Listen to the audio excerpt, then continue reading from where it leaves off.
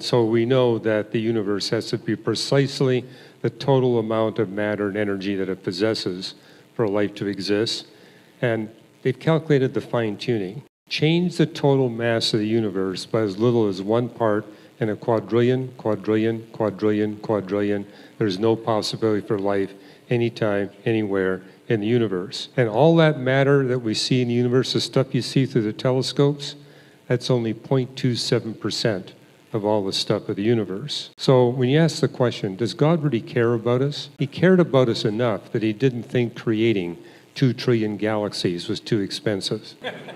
Well, that adds up to only 0.27% of the stuff of the universe, or they had to carefully fine-tune it to 1 part in 10 to the 60th so we could be here.